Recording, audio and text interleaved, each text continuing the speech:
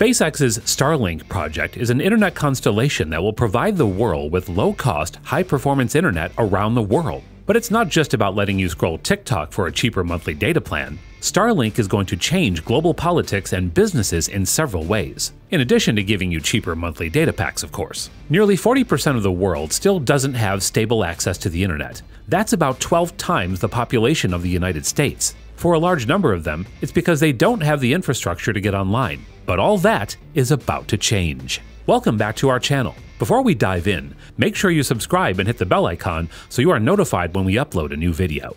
First things first, exactly how fast will the internet be when Starlink is up? Estimates say 40 times faster than today's high-speed internet in America, and it will get faster once the entire constellation is complete. The satellites will use lasers to communicate with each other, so there's lower latency over long distances. Light travels faster through space compared to fiber optic cables on Earth. Basically, you'll be able to play games, watch movies in high def, and do everything you want to do without even thinking about speed. Starlink will place 2,000 small satellites into orbit by the end of 2021, and the ultimate goal is to put 30,000 of them into space. Currently, the satellite internet that we have uses a large spacecraft that orbits 22,236 miles above a particular spot on the Earth. But at that distance, there are major time delays in sending and receiving data.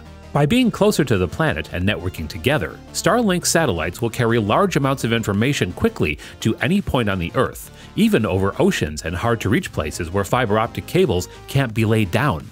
According to Elon Musk, the Starlink network would be able to provide minor coverage after 400 spacecraft are deployed and moderate coverage at 800. And as it brings globalized internet access, the fundamental cultural makeup of the internet is bound to transform. It only makes sense. A massive influx of users will flood the digital network, and we will see a wave of cultural change to digital communities and the formation of new digital ecosystems. Not to mention how access to the internet will provide new forms of prosperity to billions of people and disrupt the traditional power dynamics of the world. Right now, a little under half of 7.8 billion people don't get regular internet access.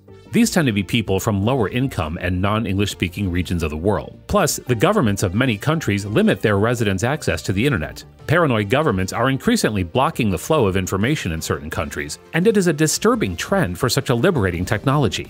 Despite this lack of access, there does exist an appetite for connectivity. Before we dig into Starlink, it's important to understand the state of the internet today. Our world's internet traffic is dependent on a small number of fiber optic cables, more of which are running along the bottoms of our oceans, which makes them vulnerable. They can be disrupted by earthquakes and anchors. Sharks could chew on them. In one case, a Vietnamese fisherman scavenging for copper wire pulled up miles of fiber optic cable, disrupting one of only 2 lines connecting the country to the outside world. But the real issue is when these cables cross into a country's border, because it's here, at the choke point of information, that governments gain control. And unsurprisingly, China comes in last for internet freedom. Not only do they ban Gmail, Instagram, YouTube, Facebook, and many other services, they also use the internet to spy on their citizens and punish them for what seems harmless. Sadly, this special case is now becoming the norm for most governments. Countries like Brazil and India, which have huge populations, are losing internet freedom. But the good news is, technology always finds a way. And in this case, the solution is Starlink. They're making their innovations user-friendly, so all you have to do is plug a medium pizza-sized box into the wall and point the antenna at the sky. A few seconds later, you have high-speed internet. This connection would even evade China's firewall and attempts to control information. Now, as Starlink comes online and makes access possible for nearly 4 billion people, we can expect the makeup of the internet to change. That includes the language and cultural norms of digital communities, not to mention more business opportunities. More individuals in these countries can start small businesses, and existing entrepreneurs will now ask questions about services they can offer the new users. In low-access areas, there is a clear lack of an IT industry or IT skills. We can expect to see growth in easy-to-access e-learning platforms like Skillshare and Khan Academy.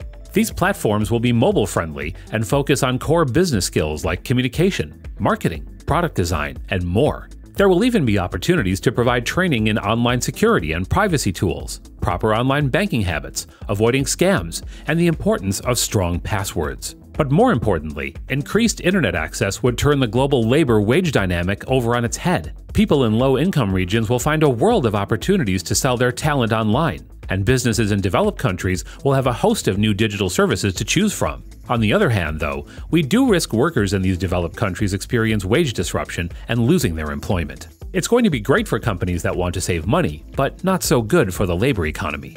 On the bright side, there is an opportunity to educate newly online people on how to become financially independent by learning to utilize the full value of the internet. The internet has created so much wealth and prosperity that it now represents a powerful opportunity for new users to build a stable and more resilient life. The bottom line is that whether you already have access to the internet or not, the Starlink program will change how you browse and the information you find on the internet. It's important to keep track of this development because it's going to impact everyone on the planet in some way. But Starlink isn't entirely invincible. There are ways the governments could get around new internet freedom if they wanted to. They could ban the antennas, for example. But remember how we said technology finds a way? Soon enough, the Starlink home box would get smaller and the antennas would shrink further in size. And with 3D printing now building everything from airplane parts to whole buildings, who's going to stop someone from making a tiny antenna in their bedroom in the course of a few hours? Well, there is another way. Governments could thwart Starlink, which is the more likely option. They will tell the company and its founder, Elon Musk, to turn off the satellites hovering over their space, or face consequences that range from embargoing his other businesses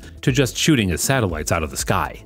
Sounds easy enough, but the problem with governments banning antennas and shooting missiles at low-orbit satellites is that it raises the cost of internet censorship. Instead of simply turning off access at the choke point of a fiber optic cable, they will now have to hunt down citizens who have dishes, suffer the loss of businesses with some of the world's most successful companies, or risk outright war. And anything that raises the cost of censorship is a bad thing for governments and a good thing for their citizens. Starlink is already beta testing, serving over 10,000 customers, and they have over 700,000 applicants waiting to try the service themselves. Soon enough, Starlink will expand to the rest of the US and Canada. They have asked the Federal Communications Commission for permission to deploy up to 5 million user terminals, which they unironically call Dishy McFlatface. It receives transmissions from Starlink's low Earth orbit satellites. The service will cost you between $50 and $80 a month, and the one-time fee for the user terminal is said to be $499. When a huge company like SpaceX sees success in a particular field and gains media attention for it, other companies are bound to follow. There is now a race to dominate space as Amazon comes in with a $10 billion